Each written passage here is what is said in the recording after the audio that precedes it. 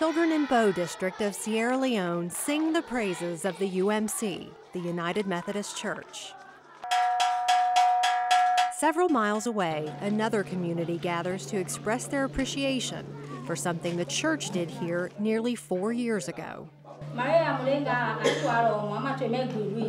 the distribution in 2010, the bouts have reduced. We are living a healthier life, so we want to continue.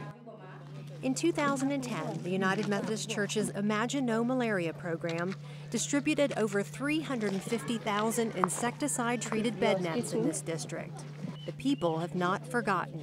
Bow was one of the districts where we achieved universal coverage. It implies over 80% of the people were actually making use of the nets.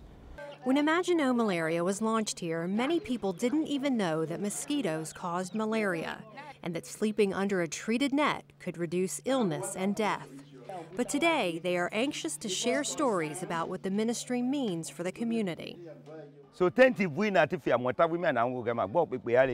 really want to talk now about the nets that I received, how much good it's been to me and my family. Villagers credit Imagine No Malaria's original participation in the first health and educational campaign as life-changing. They do a lot of work to me in my life. It do a lot in my life because I'm already, my malaria has already gone down. I have not yet even get malaria when I go do test in any hospital. They say the malaria go down.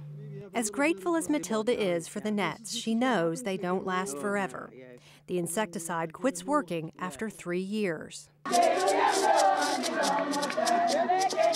The government of Sierra Leone will undertake another massive campaign that will target every household in the country. That's 3.5 million nets. And Imagine No Malaria will once again coordinate the implementation in the Bow District. We need partners to fill in the gap and partners to reach where the ministry could not reach. As Habibatu tucks in her old bed net, she looks forward to receiving a new one very soon. She knows it will safeguard her family for another 3 years. And for that, she is grateful. No more malaria? No more? No more malaria.